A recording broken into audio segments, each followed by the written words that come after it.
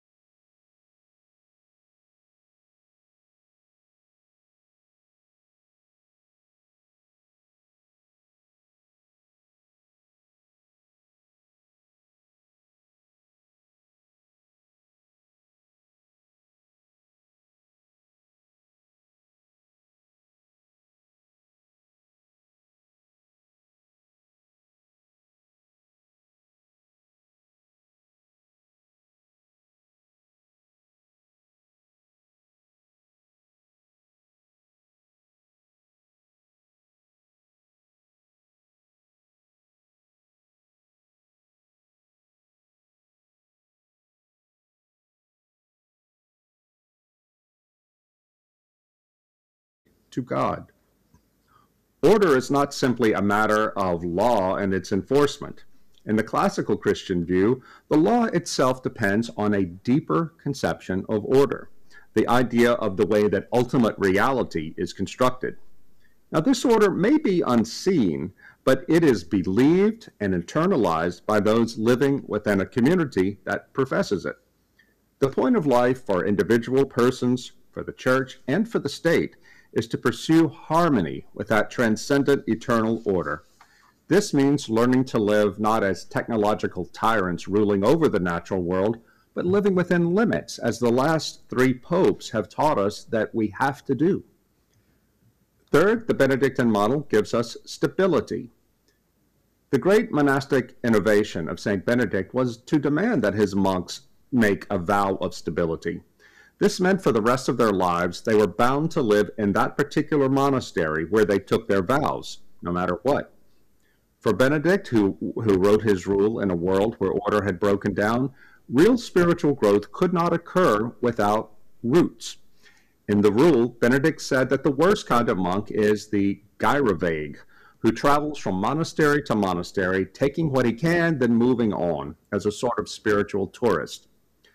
Well, the 21st century is built for gyrovagues.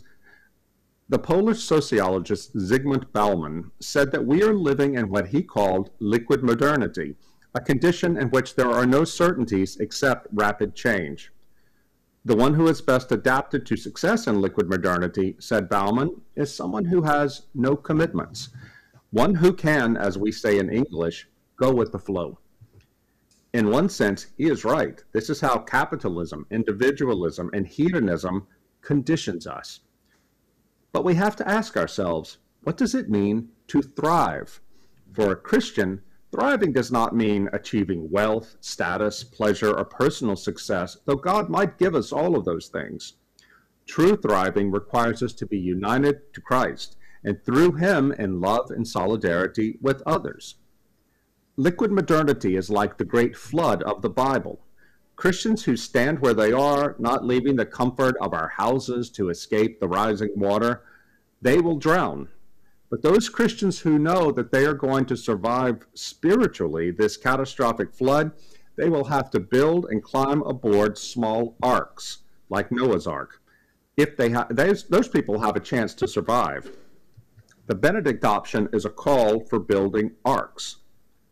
Well, this is offensive to the ears of many Christians today. They cannot bear to recognize our defeat. They can still see the structures of Christianity around us, churches, Christian schools, hospitals, and other institutions, and they comfort themselves with the belief that everything is fine. They think, yeah, the church is suffering some problems at the moment, but this too shall pass. Well, I'm sorry, I think they're lying to themselves. Maybe they do so because they are afraid of the future. Maybe they do so because they are desperate to believe that they will not have to give up their middle-class comfort to stay faithful to Christ.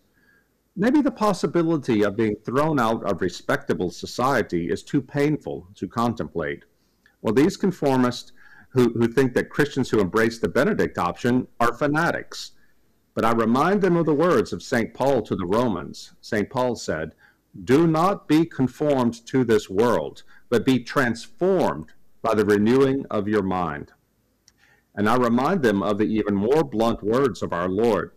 For whoever wants to save their life will lose it, but whoever loses their life for the sake of me will find it.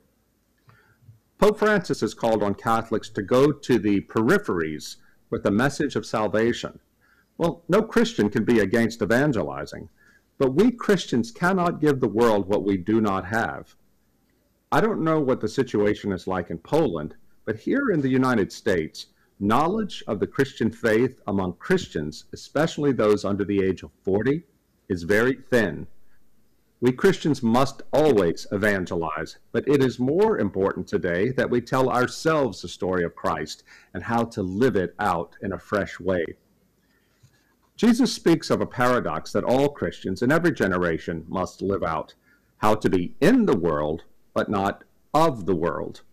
If we are too much conformed to this world, then we will be assimilated into it, and the gospel has no transformative power, either in our own lives or the lives of the world.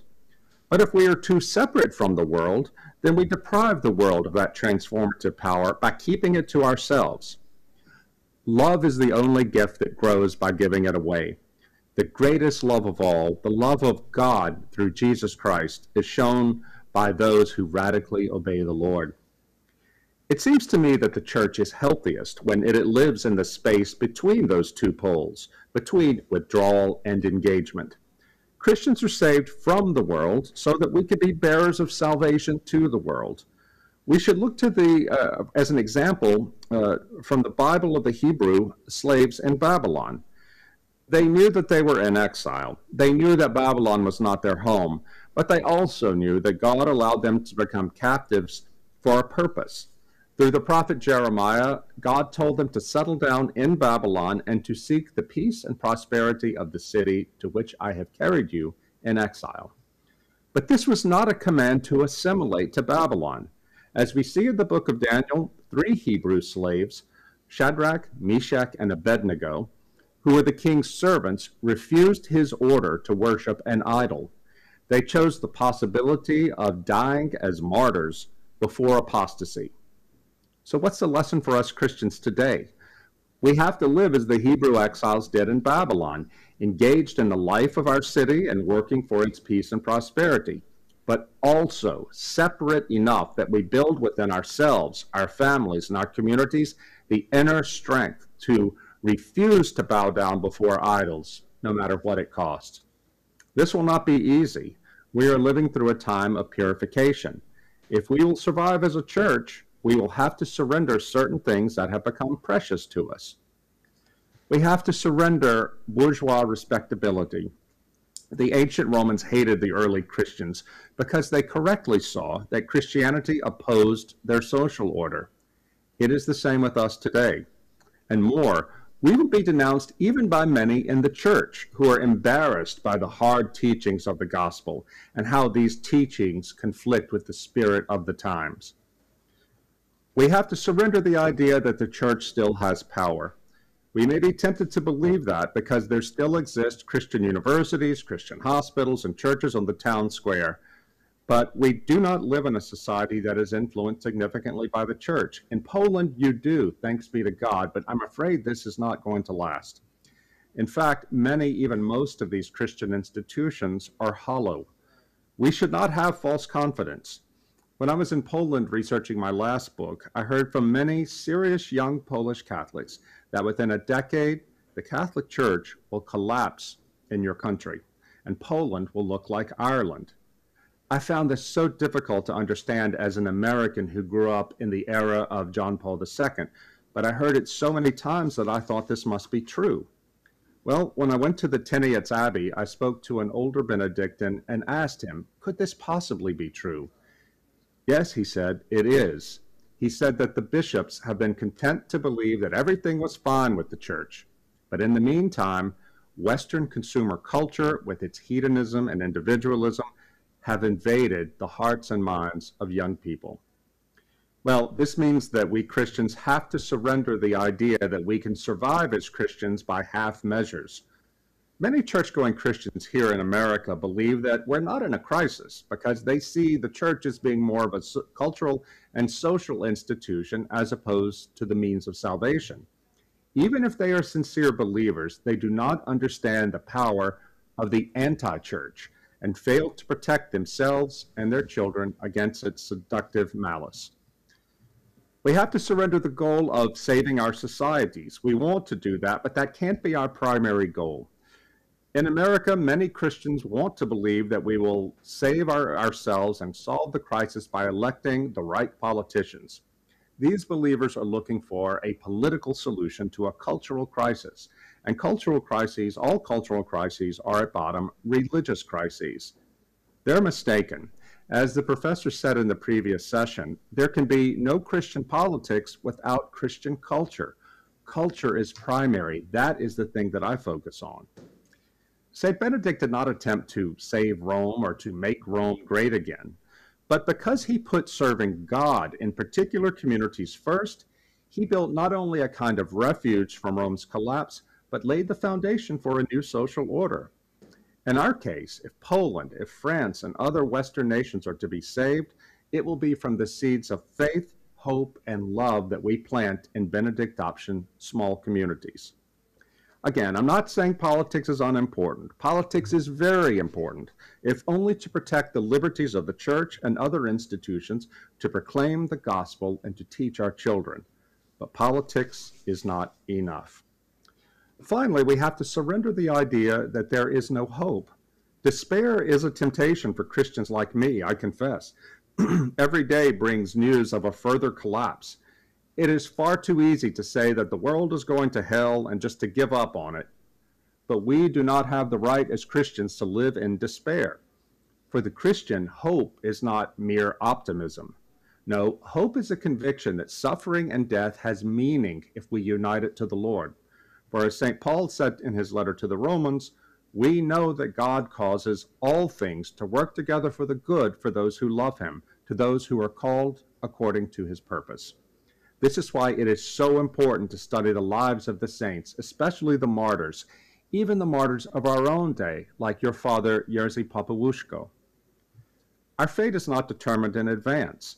Yes, there are immense challenges in front of us, but God gives us the power to choose the good and to choose it over and over again, no matter what it costs. We must never forget, however, that the gospel is good news. No man who has truly heard the gospel remains miserable and afraid. The most powerful testimony to our faith is not the words that come out of our mouths, but the language of our lives. So that's the message of the Benedict option. But the more recent book I've written is called Live Not by Lies in English, and it was published a short time ago in Polish. It is also a book about fighting for the faith in this time of crisis. But Live Not by Lies is a more urgent book. The Benedict option is a book for Christians who see the faith dissolving in liquid modernity. Live Not by Lies is a book for Christians who see the faith under harsh attack from the forces of what I call soft totalitarianism. Only 4 years separates these two books, but in that short time, the persecution of Christians in the West has become a much greater possibility. We see this so clearly here in America, and I hope it doesn't come to Poland, but everything that starts in Poland eventually starts in America may eventually come to Poland. A few years back here in America, I began hearing from people who had emigrated to my country from the former Soviet bloc nations to escape communism. They were telling me that the things they saw happening in woke America, that is, an America driven by left-wing identity politics, reminded them of what they escaped. Well, this sounded crazy to me at first. How can you compare life in America to life in a communist totalitarian system? But the more I talked to them about it, the more I realized that these immigrants were seeing things that the rest of us could not. So what were they seeing? They were seeing people in America being afraid to say what they really think for fear of losing their jobs or having their reputations destroyed by a mob. They were seeing books effectively banned for violating ideological rules that seemed to arise out of nowhere. They were seeing the news and entertainment media turning more and more into propaganda for woke ideology. They were seeing insane things like the claim that women can have penises, suddenly becoming truths that you cannot question or you will lose your job. All of these things were an ordinary part of life in the totalitarian countries from which these people came. But we Americans and other Western people don't recognize wokeness and cancel culture as totalitarian because our concept of totalitarianism requires an all-powerful state that enforces its will through inflicting pain and terror. We don't have today one-party government. We don't have gulags, secret police, lines for food, the Red Army, and other things that many of us remember from the Cold War. So how can this be totalitarianism? Well, I wrote Live Not by Lies to explain why these immigrants are correct to identify this as a softer form of totalitarianism. And I also wrote Live Not by Lies to pass on to Western readers advice from those who stayed behind and lived as dissidents, advice on how we can live truthfully and courageously under this new form of totalitarianism. In the English-speaking countries, soft totalitarianism is more advanced than it is in continental Europe, and especially in the countries of Central Europe. But make no mistake, as I said earlier, what happens in America rarely stays in America. It is coming to Poland, and Polish Christians must prepare themselves to resist it. Before we go further into the discussion, let's define our terms. What is totalitarianism? Well, in general, an authoritarian society is one in which political power is monopolized by a single party or politician. A totalitarian society is an authoritarian society in which every aspect of life is politicized. In an authoritarian society, the ruling powers want your obedience, but in a totalitarian society, the ruling powers want your soul. I know I don't really have to explain this to the Polish people. You have this experience directly with communism. Well, but we are living through this soft totalitarianism. It's soft because it is enforced not by brutal policing and the harsh treatment of dissidents, not yet, but through gentler methods. And it is also soft because this ideology claims to be motivated by compassion for official victims. This ideology is totalitarian, though, because it tolerates no dissent, because it manipulates language to redefine reality, and because it is constantly expanding into new areas of life. For example, this past summer, a popular American program for pre kindergarten children featured an animated segment in which a drag queen sang a marching song about so called rainbow families, transgender families, polyamorous families, etc. An American maker of breakfast cereal, produced a special LGBT Pride Month cereal for children, and on the box encouraged children to create their own pronouns. Now, I know from experience that people in Central Europe find this hard to believe. This sort of thing would have been unthinkable only 5 years ago here in America, but now it is a normal part of our life. In the same way, since the George Floyd killing last year, activists have forced racial consciousness into many parts of American life. Most major American corporations and even the US military have actively embraced what they call anti racism, an Orwellian term that describes a racist ideology that discriminates against people of European heritage.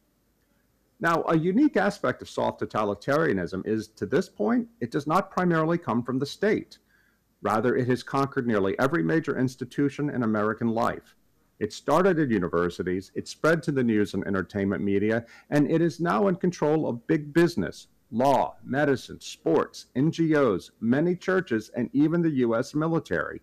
Wokeness has parasitically taken them over from within. We still have the appearance of a liberal democratic society, but we grow less free and less democratic by the day.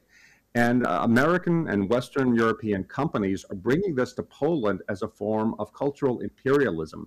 When I was in Poland interviewing people for my book, I spoke with Poles who work for the Polish branches of American multinational corporations.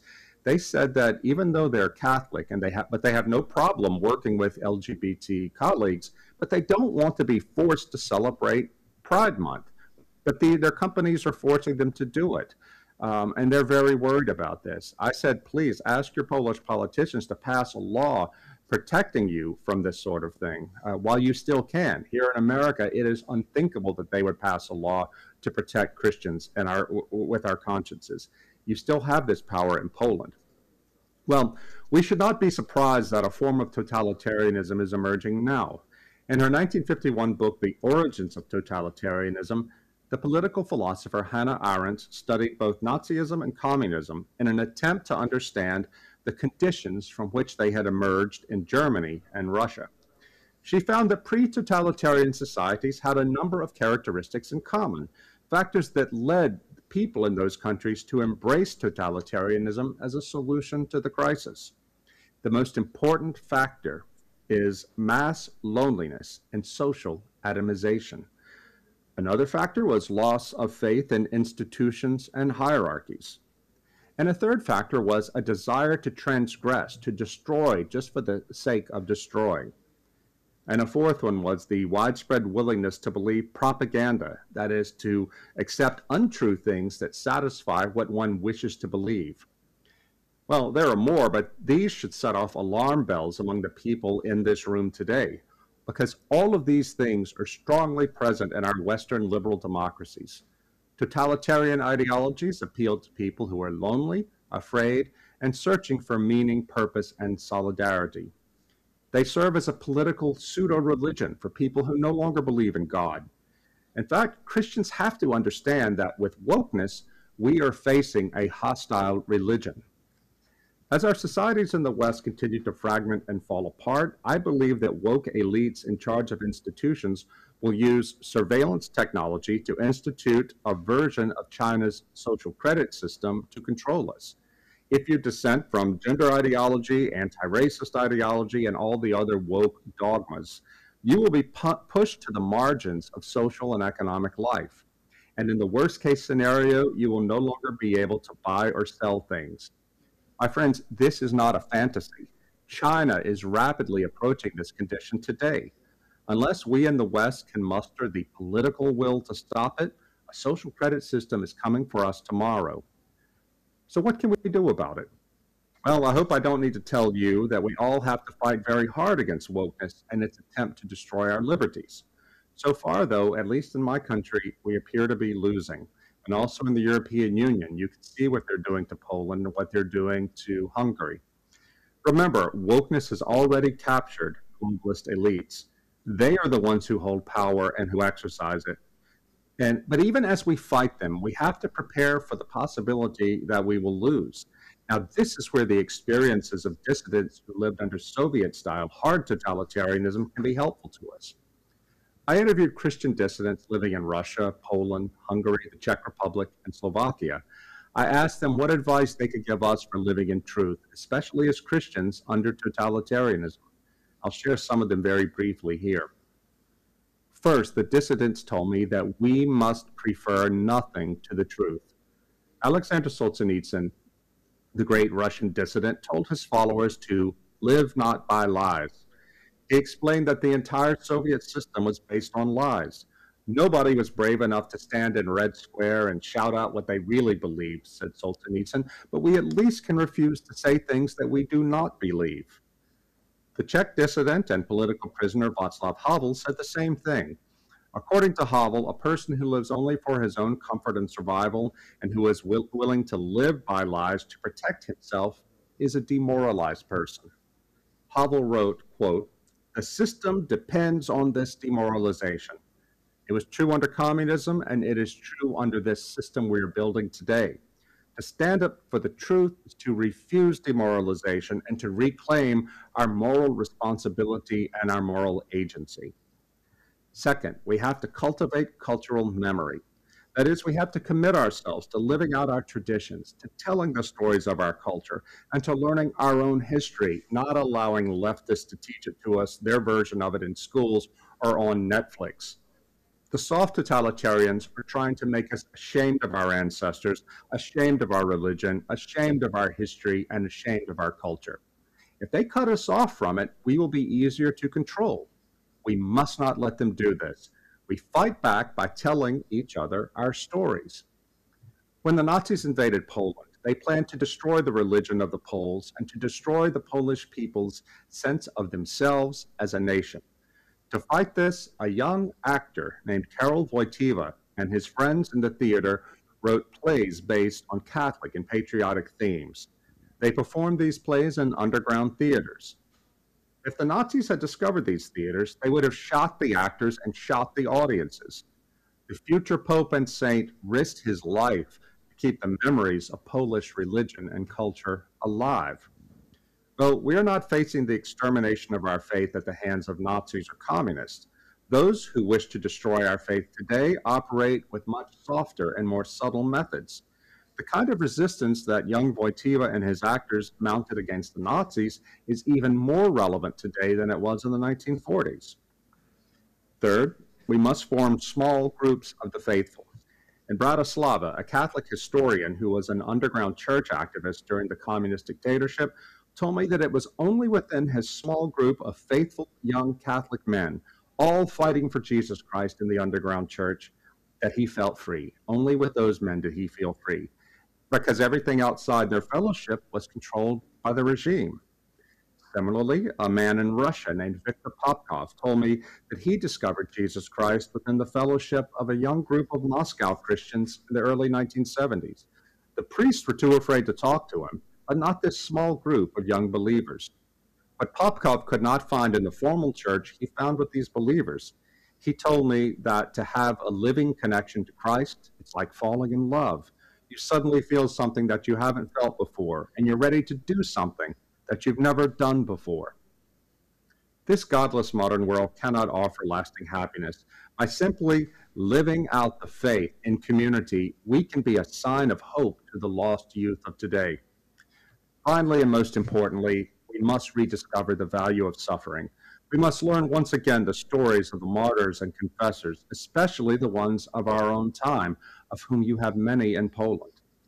Suffering is at the core of our resistance. This new totalitarianism is a totalitarianism of comfort. It depends for its control on our unwillingness to suffer. And there is only one true way forward, my friends, through the cross.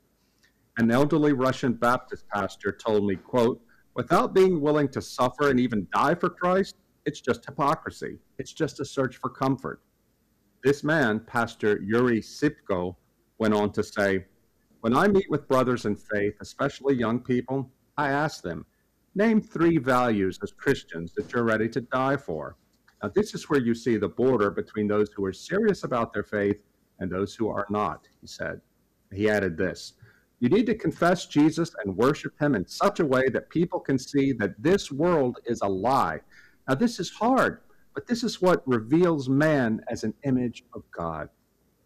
This approach to suffering is what characterizes Christian hope, which is not the same thing as optimism. An optimist thinks things will always get better, but that's just not true. A Christian who has hope wishes for things to get better, but if things don't get better, he knows through faith that if he unites his suffering to Christ, that God can use it for the redemption of the world. Cardinal Robert Sarah has said that hope is the virtue that makes us smile even when we stand alone against all the world. I dedicate Live Not by Lies to the memory of Father Tomislav Kolakovich, a charismatic priest who had this kind of hope and taught it to the young people who flocked to him in a time of great crisis. He was a Croatian Jesuit who, in 1943, was doing underground work against the Nazis in Zagreb. When news reached him that the Germans were coming to arrest him, the priest fled to Slovakia, his mother's homeland, and took a job teaching in the Catholic University in Bratislava. When he arrived, he told his students, the good news is the Germans are going to lose this war. The bad news is the Soviets are going to be ruling this country when it's over. The first thing the communists will do, he said, is to persecute the church. He knew that the clericalism and the passivity of Slovak Catholicism would not be able to stand up to communist attacks. He told his students that only a total life commitment to Christ would enable them to withstand the coming trial. This commitment needed to be concrete, and it needed to be in community.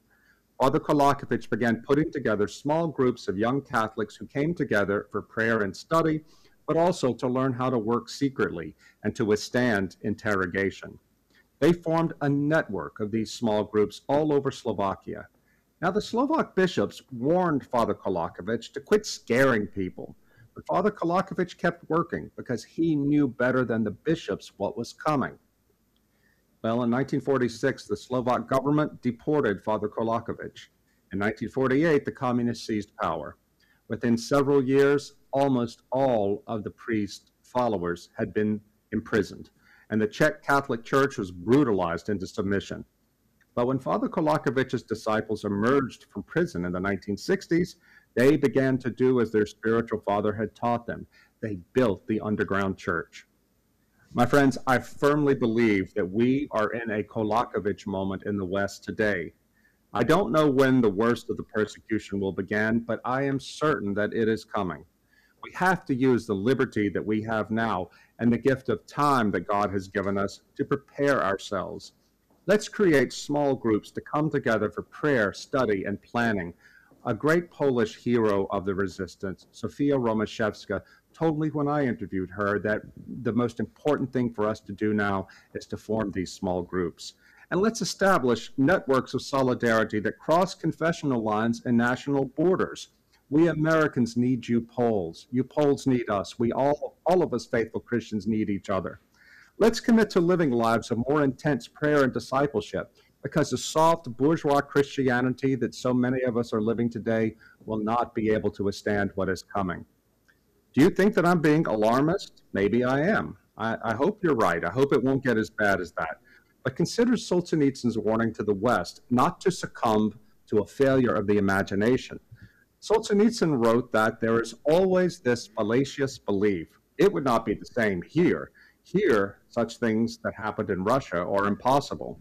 Alas, he said, all the evil of the 20th century is possible everywhere on earth, even in America, even in Europe, and even in Catholic Poland. Solzhenitsyn called the Russian people to be courageous. In his final words to them in the Live Not by Lies letter he sent, Solzhenitsyn told them that the more of them who come together to resist the dictatorship of lies, the shorter the journey to freedom would be. If we become thousands, he wrote, they will not be able to cope with it, they being the communists. If we grow to tens of thousands, we will not recognize our country. Well, this could be our future too, my Christian brothers and sisters.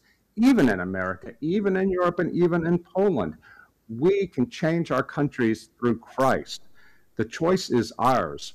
Our rebellion against this false order begins by saying no to the dictatorship of relativism and no to the evil empire of lies. So where does that leave us? To sum up, adapt or fight? We have no choice but to fight. But the nature of the war in front of us requires us to adopt particular tactics. Unlike under communism in Poland, the church is at a great disadvantage today. The people back then did not want communism. Today, the young people especially seem to want what the post-Christian world gives them. This is a materialist lie, but a far more pleasing materialist lie than the one the communists offered. Politics has to be part of the resistance for sure, but we can't place too much hope in political Christianity. The most important avenue of attack from the anti-Christian culture comes through the internet and social media. Unless the state is going to ban that, we're going to have to find another way to fight. The enemy this time is not an alien ideology imposed by an outside power, but something that modern people have been trained to desire and invite into their lives. I propose St. Benedict and Father Kolakovich as our generals leading this battle. From St. Benedict, we learned the value of building strong countercultural communities within which to live the gospel. We learned the value of spiritual discipline, of education, of liturgy and religious processions. We learn how to give people what they cannot find in this post-Christian world: stability, love, and meaning. From Father Kolakovich, we learned the importance of building small resistance cells and networks of resistance cells. We learned the value of understanding the totalitarian nature of the enemy and of not listening to those who say, oh, it can't happen here. We learned the value of embracing suffering for Christ. We learned the necessity of building resilient structures within which we can live the truth when the persecution comes. And we learned the importance of preserving cultural memory as a bulwark of resistance. Will we win? Only God knows. But we have to try. As Gandalf said to Frodo, no man wishes to live in times like these, but we must do our best with the challenges we have been given. Again, those Christians who wish to live a peaceful life will not make it through what's coming. Only those who love the Lord Jesus Christ more than they love their own lives, who are prepared not for the battle we wish we had, but for the actual battle in front of us. Only they will survive, and not only survive, but with the help of God, triumph. Thank you very much, and may God bless you.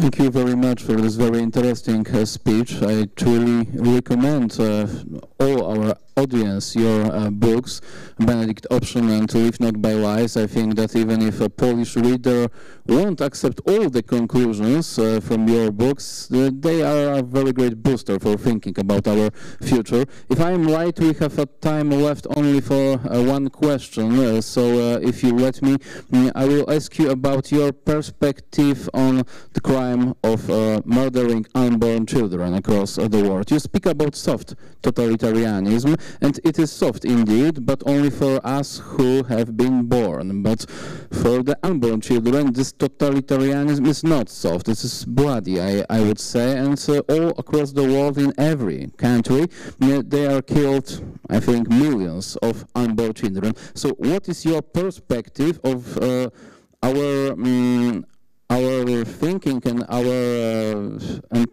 our chances in against this totalitarianism in line with this crime of abortion? Yeah. Well, thank you for the question. The good news is here in America, thanks to the long dedication of the pro-life movement, we're getting closer to banning abortion, or at least restricting it significantly. But one of the great gifts that the pro-life movement brought to this fight is the creation of private clinics to help women who are pregnant and are thinking of having an abortion.